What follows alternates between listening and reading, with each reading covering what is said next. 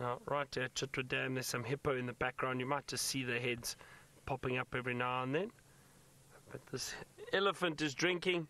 I am happy, and so is the elephant. I wonder, let's watch. He might be eating some of the mud there. Let's just see what it does with that trunk. Let me just see. It looked like it was loosening some mud. Now it's deciding to move. But that's such a beautiful view of it at the dam. Looks like a youngish male.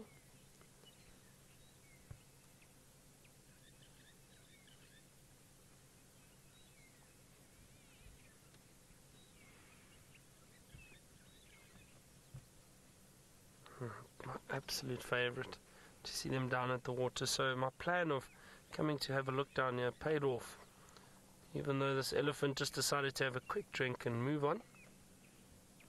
There's actually a few of them here.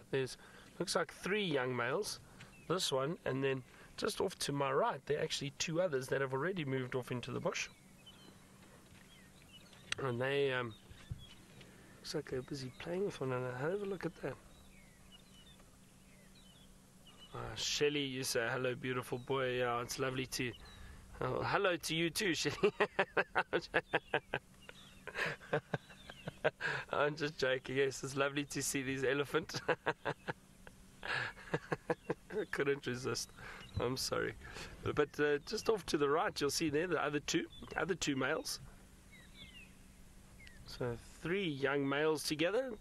And this often happens where you find young elephant bulls moving around together. It does occur from time to time.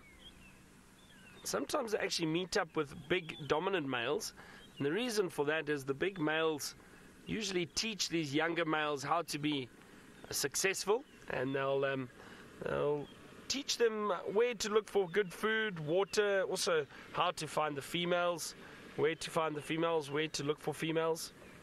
So it's lovely to see them moving through the bush. So I think what we're going to do is we'll head down and reposition at the dam and just see if we can find anything else down there. Do you mind saying like hi, Colin? So I think what we'll do is we'll quickly link to. Oh dear. I know, we've lost signal in the Mara at the moment. Sorry about that. So the Mara, as you know, the signal's up and down a little bit, but luckily we still have the elephant behind us. I'm not sure where Ellie is at the moment.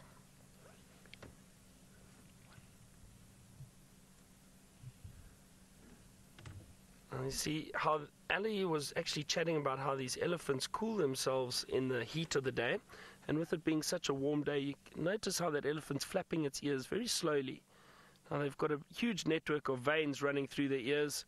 So by flapping it, it cools the blood down in the ears, which in turn helps cool the body, not by much, but by a few degrees. It takes about between 7 and 9 minutes for the blood to circulate through the body. So that's why those elephants flap their ears like that.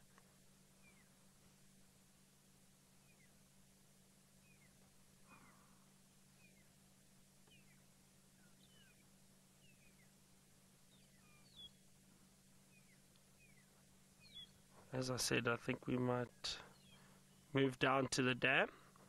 And while I do that and find a good position, let's head across to Ali and see where she is and what she's found.